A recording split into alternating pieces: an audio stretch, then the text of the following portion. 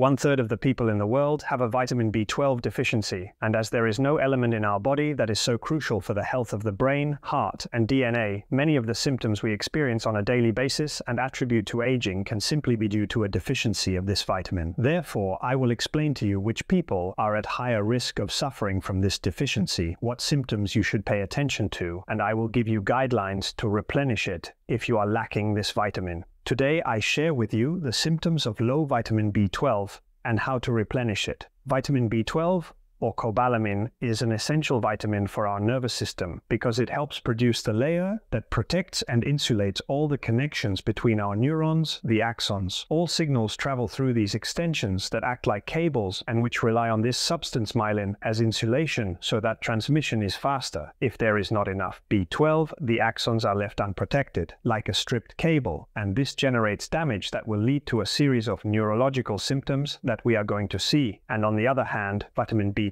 is fundamental for the health of our red blood cells, the messengers that carry oxygen from our lungs to the entire body. When this vitamin is lacking, the red blood cells that form are larger and misshapen. This scenario is called megaloblastic anemia, and these giant red blood cells will have a hard time moving through the labyrinth of our blood vessels and will break more easily, which means they live shorter than a normal one. In fact, some of them get trapped in the bone marrow where they are born, without ever leaving, because they are unable to join our bloodstream due to their large size.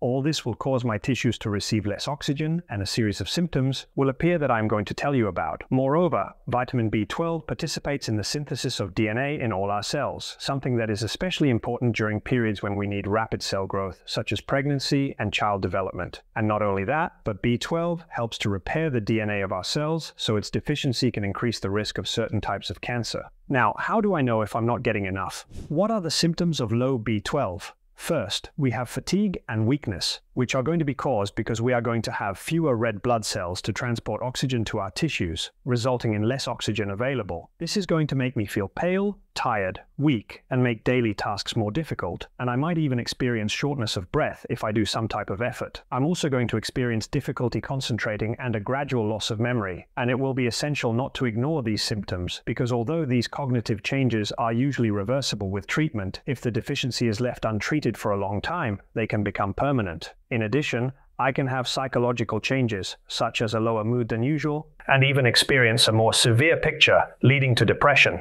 On the other hand, we have neurological problems. When my nervous system is affected by insufficient vitamin B12, I can experience symptoms such as tingling and loss of sensitivity in the hands and feet, with a sensation of pins and needles, loss of balance, and tremors. And in addition, and this is something more characteristic of the lack of this vitamin, I can see my tongue swollen, red, and suffer ulcers or sores. Of course, none of these symptoms alone is sufficient to know for sure that we have low B12. So the only way I have to know if my B12 levels are decreased is through a test. And the issue here is that doctors are used to measuring this vitamin directly in the blood, which gives us an approximation, but it is by no means the most accurate way. And it is that I can have a B12 deficiency, and that in the analysis my levels are normal or take time to appear low, and the accessible test that has the most sensitivity, especially in early deficiencies, is to measure methylmalonic acid in the blood or urine.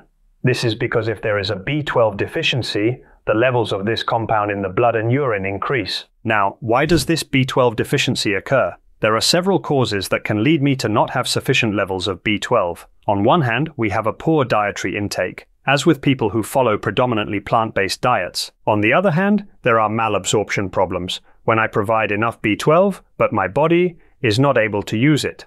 And this happens because once we ingest B12, it needs to be separated from the food in our stomach, which we do thanks to hydrochloric acid. So, if my stomach does not produce enough acid, I will end up having a B12 deficiency. Notably, 1/3 of people over 60 find themselves in this situation, as over time, our stomach loses the ability to produce acid, and we also see it in those who have undergone stomach surgeries, or those who take drugs like omeprazole or ranitidine. And now that I have understood in which situations I should pay more attention to this vitamin, it is convenient for me to know. Where do we get B12 from? Alright, before I tell you who will need to supplement with this vitamin, we must understand that B12 is not of plant origin, nor is it of animal origin. Cobalamin is synthesized by bacteria from the soil, which must be rich enough in cobalt. So, while a person who consumes meat can obtain cobalamin by eating animals that feed on the ground, such as cows, pigs, or chickens, people who follow vegetarian or plant-based diets will not have it so easy. Moreover, eggs and dairy products have B12, but not enough. We know this because many people who follow ovo-lacto-vegetarian diets and do not supplement end up developing a deficiency once the B12 stores in their liver are depleted. That is, after 3 to 5 years.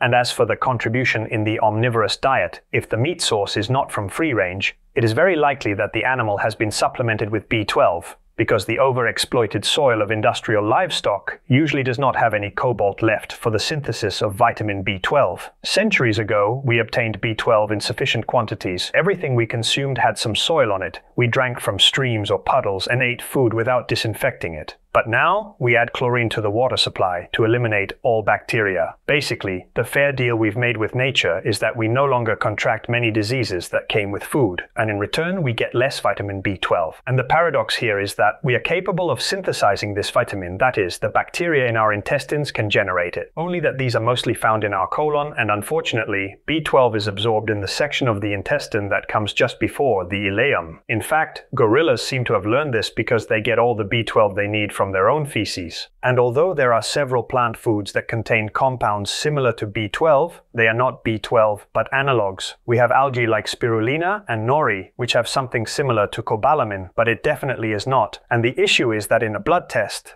these pseudovitamins can be detected as true B12, which could lead us to think that we are on the right track when we could actually be deficient. And finally, we have chlorella, a type of single-celled green freshwater algae that has been found to contain active vitamin B12, useful for humans in some preliminary studies. But of course, we do not yet know enough about this algae to recommend foregoing supplementation for it. So, who should supplement with B12? The people who undoubtedly will need to do so are vegans and ovo-lacto-vegetarians, but also older adults. Entities such as the National Institutes of Health in the United States recommend that people over the age of 50, regardless of their diet, consume B12 in the form of supplements or fortified foods due to the decrease we see in their absorption over the years. Therefore, if you are over 50 and exhibit any of the symptoms I have mentioned, and you do not have access to a blood test, my evidence-based recommendation is that you incorporate this vitamin into your daily routine, and we have many options for supplementation.